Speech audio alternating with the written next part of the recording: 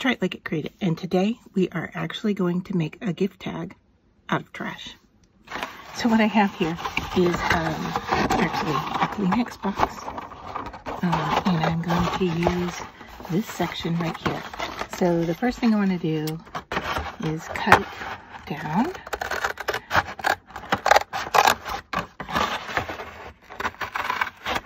And so I'm cutting along the fold lines, and then I'm going to go a little bit larger than what I intend to use so I can straighten it out. Alright, so I will bring in my little paper trimmer here, and we'll just start with one edge and use that as our straight guide. So I'm going to line up here using a fold line and cut that edge off. Okay, and so now I can go in and cut down what's needed for my tag.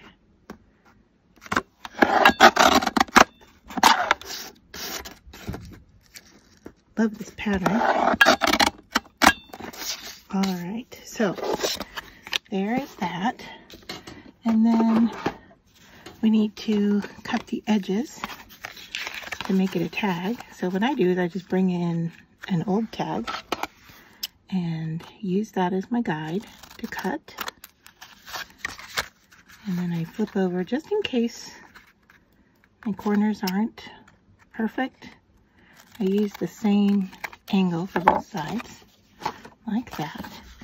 And then I'll bring in a paper punch and punch into it like that. All right, so there we have that ready to go. And then I forgot to bring in my ink, but what I wanted to do was ink up around the edges in blue.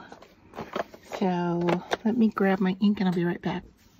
All right, so this is a royal blue, and I'm just going to go right along that edge, even letting some of it get on the front.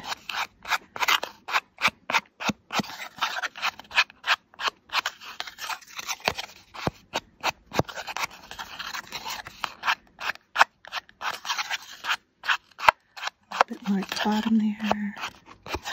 There we go.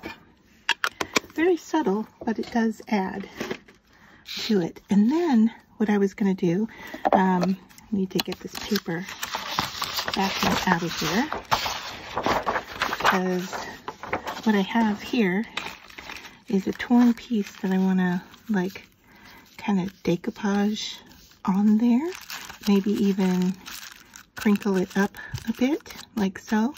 And what this is trash also. It's from when you take the layers of a napkin apart. This is the white piece, and I think what I have here is just one layer, but let me double check. Yeah, I think I have just one layer of tissue here. So I have mixed up some white glue or Mod Podge with water. It's pretty thin, and then I mixed it in a container that kind of had a little bit of pink paint still at the bottom, so we're going to have a little bit of a pink cast to what we're doing here. But I'm going to put my tissue onto that wet area and then come back on top of it with more to hold it in place. All right, and then we can dab off the excess. And then I'm going to bring a heat tool in and dry this before we go any further.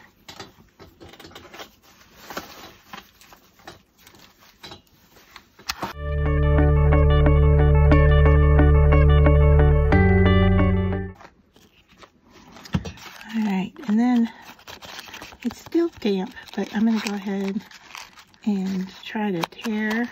Can I tear along that line or just cut? Let's cut.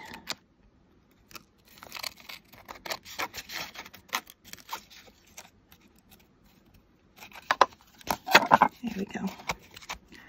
Hold any excess to the back All right, and then I have a piece of Rhenia foil that I had in my stash.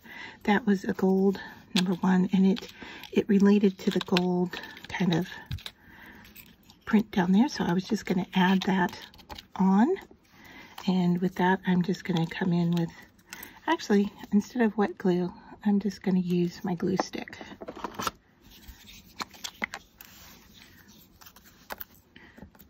So we'll just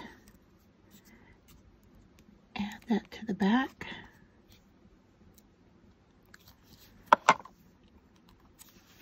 Add that to the front of our tag, like that. And that is it for this week's tag from Trash. But so just to show you, you don't have to have special crafting materials. I used a tissue box and scraps from a napkin to decorate with. So there you have it. You know, there are times like this, I just can't leave well enough alone. And I'm just going to add another layer of my tissue trash on top of here. And it might be too much. It might just work.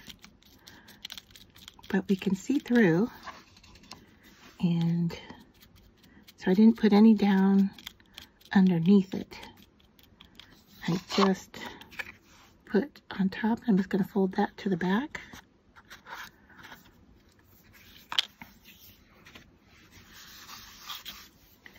And hopefully, when dry, it's going to be see-through enough for that one to show up. So again, heat tool.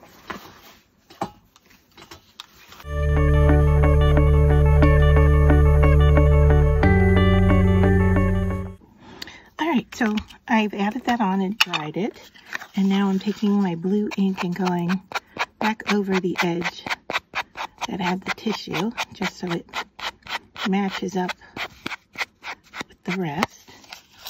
Maybe even lightly. What happens if I go lightly over this tissue here? Give it some crinkle definition. I'm liking it.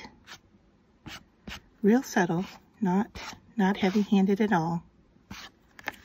Alright, and then I'm going to use an arrow stamp, and we're just gonna go right in this area here. Not really sure yet what angle.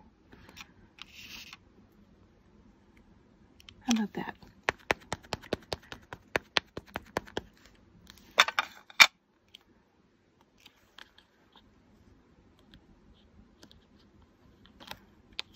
And there. I like it. You can add a little more down here. Really little bit.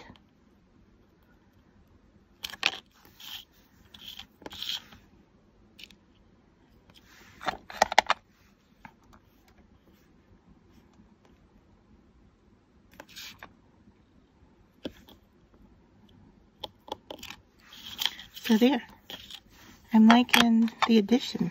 Let me know what you think. If I went too far, if I should have just left it at the 1.